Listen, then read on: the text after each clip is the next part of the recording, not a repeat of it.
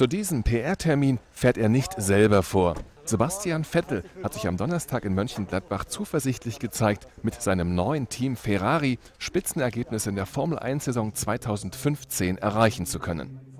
Es kommt darauf an, wie stark und wie dominant Mercedes in die Saison starten wird. Davon ist auszugehen, dass sie sehr stark sein werden. Aber ich glaube, was das Feld dahinter angeht, zunächst am Anfang, wird es, glaube ich, sehr, sehr spannend. Und da hoffen wir natürlich, dass wir da aufschließen können und uns mittel- bis langfristig für dieses Jahr als die zweite Kraft etablieren können. Das wäre natürlich ein riesengroßer Schritt.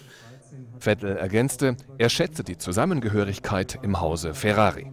Natürlich ist der Kern des Teams italienisch, der Stolz zur Marke Ferrari ist spürbar und ist auch was ganz Besonderes.